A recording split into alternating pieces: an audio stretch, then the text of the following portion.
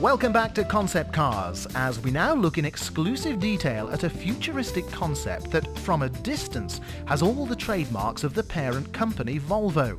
But as you get closer, you'll see all sorts of clever designs that make this a world apart from their staid designs of the past. It's true that Volvo has in the past been famous for its square and boxy estates, but this is certainly a turn for the better. Plus, something else different about this concept is that it's been designed by an all-woman team.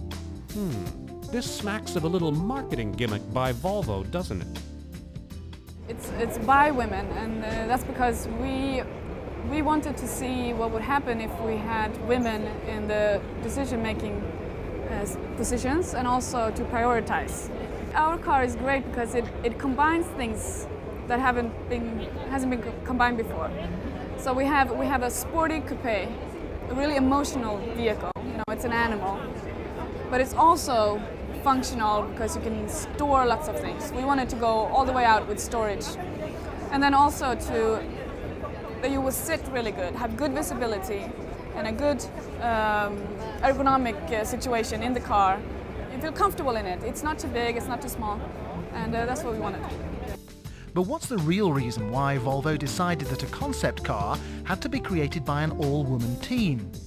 Alarm bells started ringing at Volvo when this bit of astonishing data came into the marketing office. In the USA and Canada, 53% of Volvo buyers are women. However, in Europe, this figure plummets to only 14%. So Volvo decided to design a European car for women, by women. It started in 2001 when we had a woman called Marti Valletta, an American woman at Volvo, and she was talking about how to cater better for women's needs, women as a customer. And after that seminar, on the way out, the thought and the idea was born, well, what if only women made a car? What would that look like? And 6 months later, we got the chance to present the idea to Hans-Olof Olsson, who's president and CEO of Volvo Cars. And he said, interesting. Do that, or make a feasibility study. So we did, and we got the final okay in December 2002. So we've been working flat out for 14 months. This concept is called the YCC, or Your Concept Car, which may not be a remarkable name, but the interior certainly is. Using high-tech Swedish-style colours and textures which have rip-off, stick-on covers to match your clothes or mood, the YCC looks lovely for drivers and passengers, and practicality touches include hidden storage areas and easy loading features. But what was the designer's initial brief? They said, we want to do a car that is sporty, smart and safe. And they said, can you do a sketch? And I said, sure. And after that it all started. The car looks great on the stand at a car show, but we managed to get our cameras behind the scenes of the whole project, and here's how it starts out. Weight distribution is a key factor in the early stages. Carefully placed beanbags on a balanced frame show the designers how best to place each part. So what's going on behind this closed door, and why are they wearing breathing masks? Well, the glues and resins in the atmosphere in this special room are enough to knock out an elephant. So just think about our film crew. Do you know how difficult it is to operate a camera with a breathing mask on? Here, the different fabric types and designs are decided upon, colour matched, and then placed on the wood and polystyrene. But maybe they're being a bit premature. There's an issue with the basic shape of the seats. And you know, Howard, we found there was much discussion over the position of the pedals and the general ergonomics. The team even changed shoes to test out the varying types of footwear. It was really fascinating to see behind the scenes of an all-new car. This may be virtually an all-woman project, but the guys have just got to come in to see the progress on the new gull-wing doors. It's just like the DeLorean. Up she rises for the first time. All together now. Ooh. Months later, the shell is showing some shape, and so is the revolutionary storage console. The amount of man and woman hours involved in putting a concept car together is incredible. And this particular car isn't just going to be a pretty shell for a show stand. It needs to be a fully working prototype. Well now, we watched the cinema-style seats being installed, and piece by piece everything was put on, checked and rechecked. The installation of the dash is a tricky process. Remember, this isn't a production line machine, but a unique concept that will cost $1 million to create. Literally £1 million.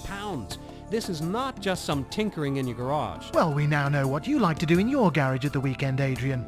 By the way, I love these shots you got. The time-lapse camera showing the Volvo YCC taking shape from start to finish. And you know, they had to work fast so it could appear at the Geneva show. And here it is on the stand. Here's a clever touch which maybe only a woman in a long dress would appreciate.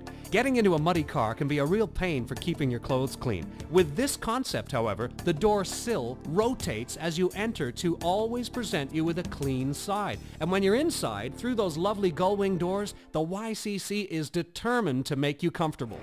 Another thing we concentrated on is ergonomics and vision, meaning that you should be able to reach everything and see out through the windscreen, and preferably at the same time. So we combined them in something that we call ErgoVision. And what that does is that when you buy your car, you go to a Volvo dealer and you scan your body, and your measurements get stored in the key. And then when you dock the key in here, the car recognizes your measurements and recommends a seating position for you that suits your body. So the seat will move, the pedals will move, the steering wheel, the head restraint, and the safety belt to get the best seating positions, because you have everything within reach and you have a perfect vision. The team at Volvo commissioned studies into how we all use our cars and determined that most car designers have got things wrong in the past. Then we have this thing, that's storage. Now, storage, which is not only where do you put your handbag, because most women I know, they put their handbag on the passenger seat and then they have a passenger that will hold it, or you put it on the back, or you throw it on the floor and the phone rings, and it's just really not a good solution. But it's not only that, it's all the other things we carry around. The mobile phones, the keys, the bags with training clothes, all the stuff, the laptops. You know that the most common place to store a mobile phone today is actually in a cup holder. So we thought, the best place really to store something in the car is between the seat. But that area is normally taken already by a gear shift and a parking brake. So we said, do they have to live there? No. So we shifted them. So we made the parking brake electronic, and we put the steering wheel, or the gear change in here. This is the gear change on the steering wheel. So what we then got is a fantastic opportunity to storage. So here you have shallow storage for mobile phones, for cups, for whatever. And wow, here you can put a good size handbag and you have it right at the tip of your fingers. Trash, very important. And then you have another storage, deep storage here, where you can put a bag about this size, not a problem. And behind that you have a cool box, which you can reach from the driver's seat, so you just can get your cold drinks from in there. Storage is of key importance in interior design, and that's why the YCC team spent so much time and effort in getting it right in the overall package. Now, where would you put your wallet safely in your car if you really had to leave it there? Under the seat? Glove box? No, think again. This is a locked space. If you put your wallet here and close the door, it doesn't matter how many times they break the glass, because they won't get those things either. So they really is in a safe built into the car. The exterior styling is neat and functional, and the rear area isn't painted metal, but a soft plastic material. We wanted to have this rubber-like finish, almost like a bumper car, so that you would feel that the car is not so elegant and so fragile that you're scared of using it. We said you should be able to use this car, have fun with it, and really drive. And especially in Europe, driving situations can be tight, and that's why the whole rear end is this bumper material.